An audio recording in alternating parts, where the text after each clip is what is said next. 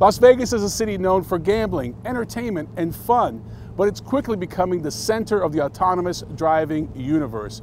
We're here at the Nevada Highway Patrol, a place I don't really want to visit, but this is their traffic management center, and this is where they control the traffic lights and monitor them, and there's a lot of data going back and forth. Now, Audi is a car company that since 2011, they were the first premium brand to have a presence at the Consumer Electronics Show, and now they have an even bigger presence. They rolled out 3G and then 4G LTE, and all that technology is starting to work with these traffic lights, and we're going to walk you through it.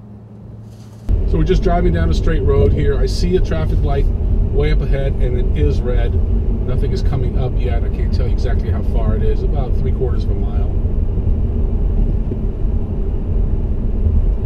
The information is being displayed on the head-up display as well as in the virtual cockpit in the lower right-hand side. The light's red. I'm still approaching. Okay, now I got the information. 60 seconds before the light changes. Now it's down to 55 seconds.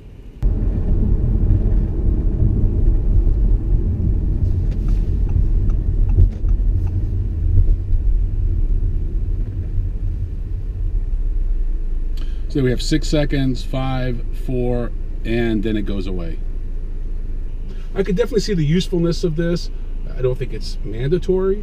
I think most people should just drive and pay attention, but they have the information, they're able to do it, so why not incorporate it into their cars? You might be able to save some fuel, because what they're telling us is that by knowing when the light's going to turn red, you can take your time and not rush up to the light or try and beat it. Over the past 5 years, Audi has clearly demonstrated they are one of the leaders in the auto industry when it comes to autonomous driving.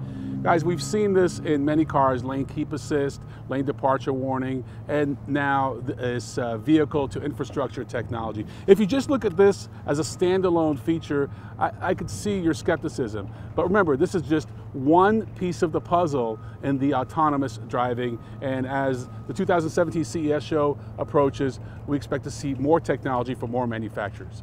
I'm Ron Dorn. We'll see you next time on The Driver's Seat.